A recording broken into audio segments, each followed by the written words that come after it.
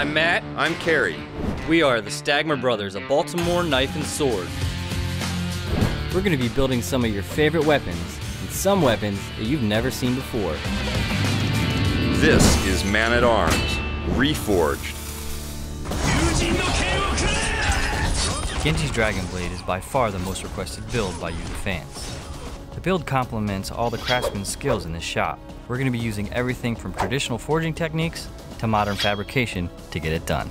In September of 1937, the Mantetsu Railway Company got the commission from the Japanese government to produce the new swords for their military. The innovation that produced those swords was taking modern tool steel, making a pipe out of it, and inserting malleable iron in the center. This produces a perfect forge weld where the soft core is always symmetrical to the rest of the blade. At the time, they were heralded as the greatest innovation of the Japanese sword. Considering the Genji is basically modern-day Robocop, we're going to choose this method, which is both traditional and modern, to produce his katana. So we're going to do something a little different on the lathe today. Typically you see us put something round on here and make something round. What we're going to be doing today, we've changed this chuck out to a 4-jaw chuck. Allows us to reach in and grab something that's not round. We're going to drill this center hole. We're going to step it up to a larger size, creating a center section so that we can do what's called mantetsu construction. We're going to be forcing a piece of mild steel up inside of here prior to forge welding. That'll give us a high carbon outside. This is W1 tool steel. And on the inside, we're going to have 1018 mild steel, and that's going to give us the flexibility in the blade.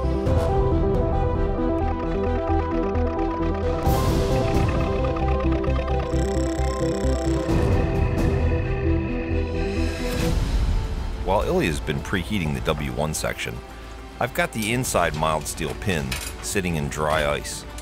This allows the pieces to slide together with only minimal effort from the press. These pieces actually had about 10 thousandths interference fit, and there was no way we could have put them together without doing this.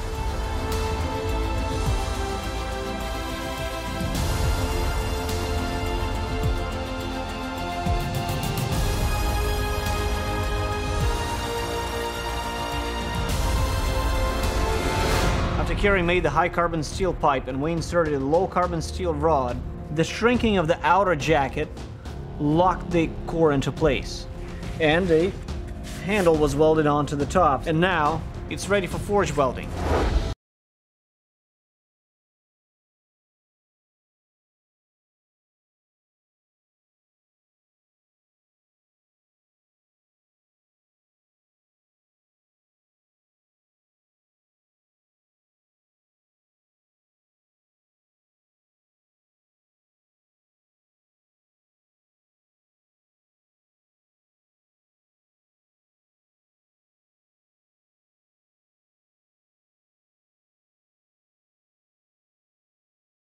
Though Genji's sword is the most romanticized weapon, his main weapon actually are 3 large shuriken, which we're going to cut out of some sheet metal, layer them together, heat treat them, and grind them to shape.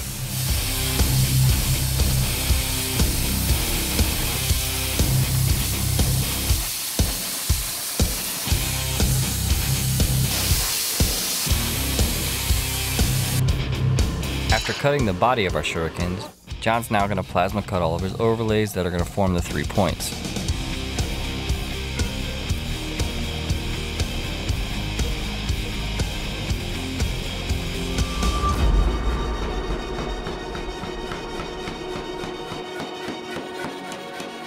To make sure he's at clean material and where the welds have taken well, Ilya now uses a hot cut, cuts most of the way to create his tip form, cools the piece in water. That allows the tip to just break right off.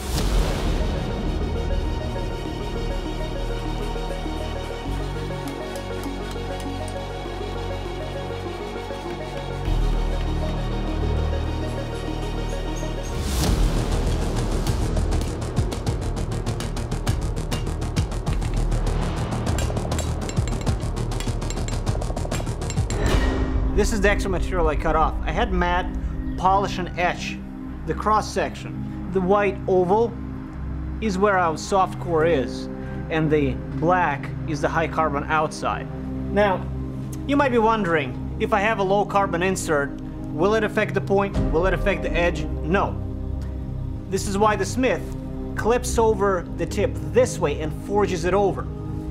I drew a chalk line approximating where the soft insert will be, and when I forged the piece over, I moved the soft all the way to the back, thus not affecting the cutting capabilities of the sword.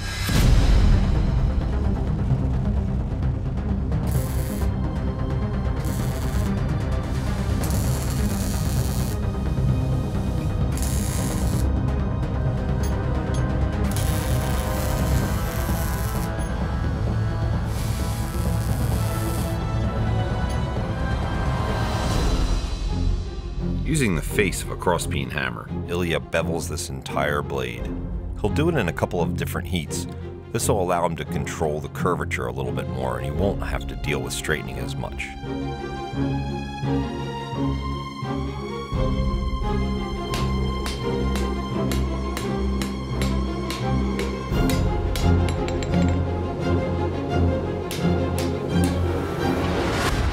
Genji is the master swordsman and shuriken user and younger brother of the Shimada clan, Hanzo being the oldest and a master bowman. Genji disagreed with the clan dealings and didn't want to have anything to do with it. This enraged his older brother Hanzo and led to a very violent confrontation. Hanzo thought he had killed him, but he was turned into a cyborg, resulting in a very robotic-like sword. After heat treating, we're going to notch in the spine all the way down to account for some overlays and some lighting fixtures. But to get things started, I'm just going to do a pretty traditional grind and then hand it off to Ilya for heat treat.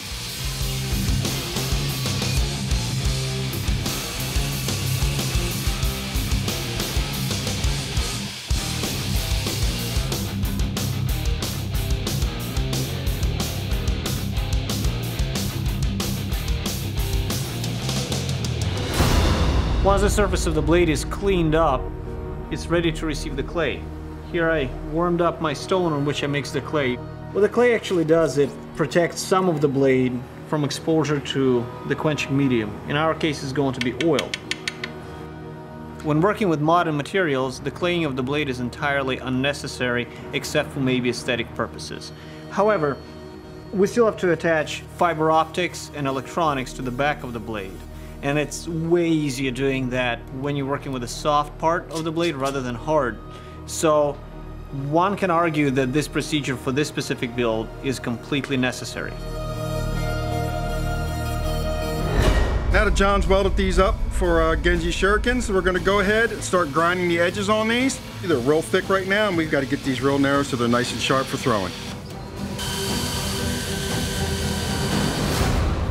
Being very careful not to bump the clay off on the sides of the furnace, Ilya watches to bring this sword up to a nice long even heat, brings it out, and then takes it into the oil quench.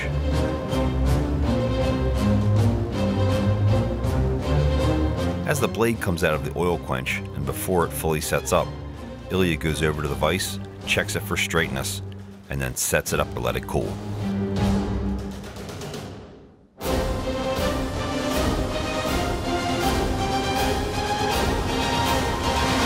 After quenching and then tempering the blade, it's time to get it closer to its final shape.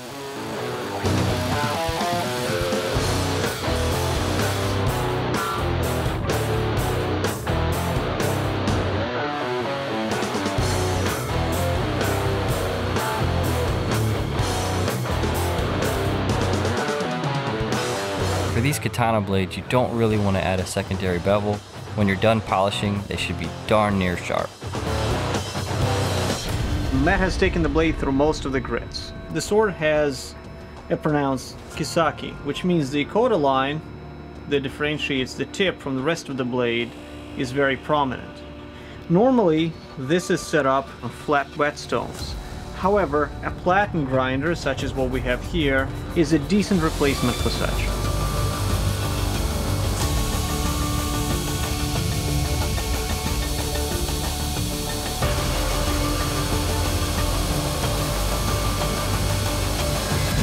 Up until this point, the shaping of the sword blade has been mostly traditional, but from here on out, we're going to do some modern techniques to make this a blade that a cyborg would use. So first step I have to do is I'm going to trace our overlay. We're gonna sandwich the blade on either side with 2 steel overlays. Underneath that, it's gonna be some plexiglass and then some lighting along the spine to give us that green dragon blade glow that we all love in game. So from here, I'll pull out what I drew. So I'll go in and tweak those and make those all perfect. Then I'll hand it off to Kerry and he'll get 2 overlays cut. For our hilt and our handle assembly, I'm gonna cut 1 part flat and then we're gonna hot form it around. Same here, 2 pieces hot formed over. Our power supply is gonna be hidden in here where this round cylinder is. So we'll just get all our parts cut, hot formed, and get rolling. Now that we have our design for our overlays finalized, Kerry's gonna put them into the plasma computer and cut them out.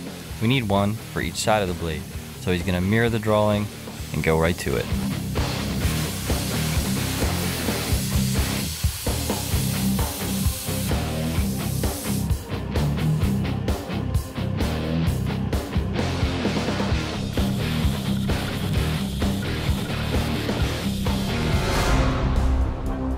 The material that we decided to make these overlays from has been sitting outside for a little while, so it's got some surface corrosion.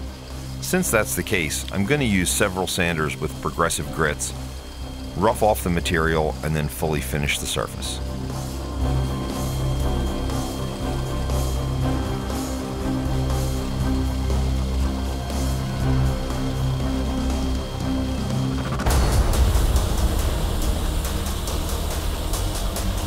After hand plasma cutting out his pattern, Ilya's now going to move out to the forge.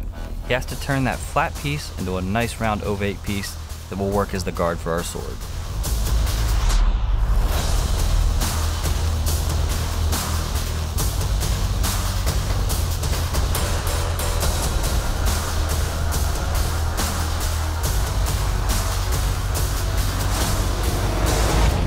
These overlays, they're going to lay on top of this blade and they're going to cover the diffuser. We're going to make our diffuser in Lexan we have here.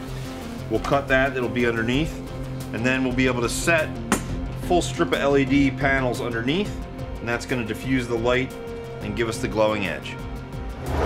I may have to do some sanding to get an exact fit, but I'm going to go to this small bandsaw and cut out the plastic to make it match as close as possible to the steel overlay.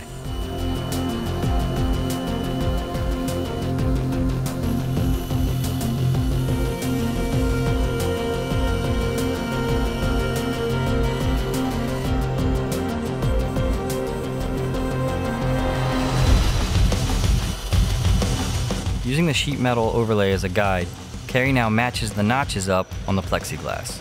He's going to cut them on a bandsaw and then true them up later by hand.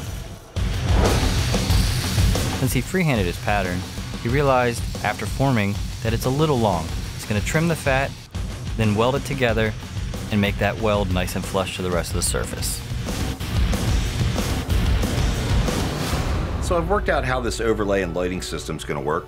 So I've got this taped down, but it's actually double-sided, so I've got LEDs on both sides. I'm going to notch into the steel. It's going to sit on the back of that spine. The diffuser will lay over top. We'll have to cut the back of it to make sure that it gets right where we want it to be in the final.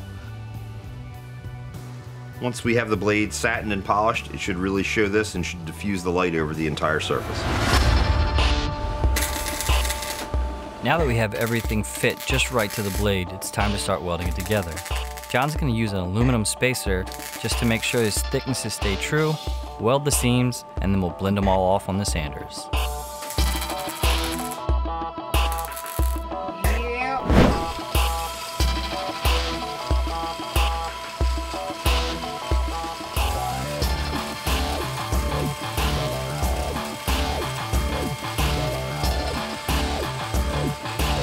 Сейчас берем вот эту пизду, совываем в хуй, блядь. There's quite a few pieces that go together to make this handle.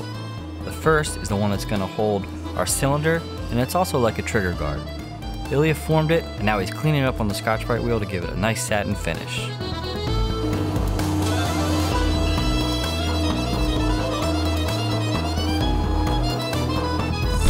After looking at this pommel, we realize that it's a lot like the production pommels that we make on a day-to-day basis. I'm going to go to the sanders, grind a bevel, and then knock all the corners off. Should be about ready for assembly.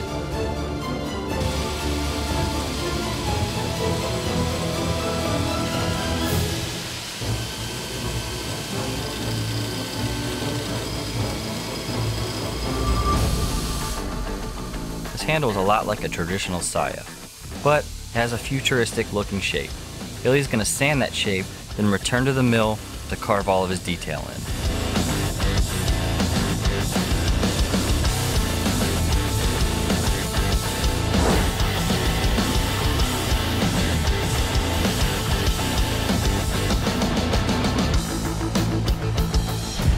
If you look at the Dragon Blade, you'll notice that it has a green cylinder underneath the guard. I believe this is a power source. We're just going to use some tubing, cut it to length, and paint it green later.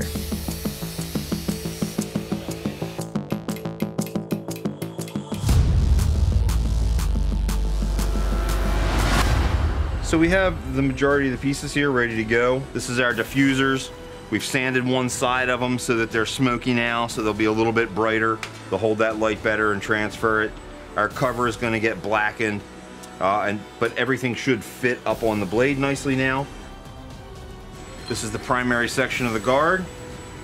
What will become our handle with some overlays. We've got some color to lay in, a little bit of shaping and some detail, and then to finish it out, you'll see that pommel that Matt made on the end.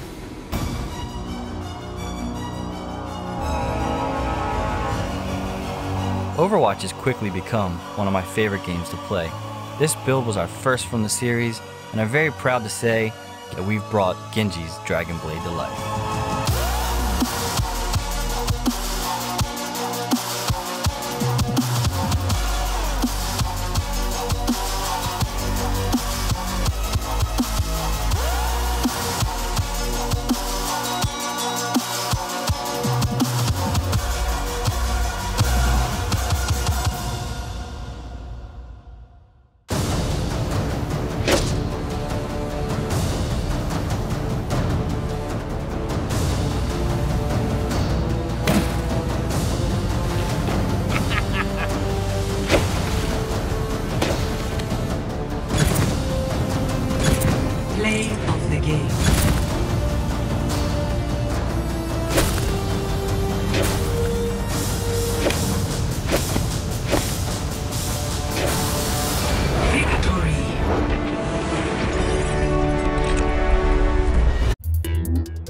Click here to subscribe, or click here to watch more episodes. Thanks for watching Man-at-Arms Reforged. We need to know what you want the guys to build, so tell us in the comments below what weapons you want to see next.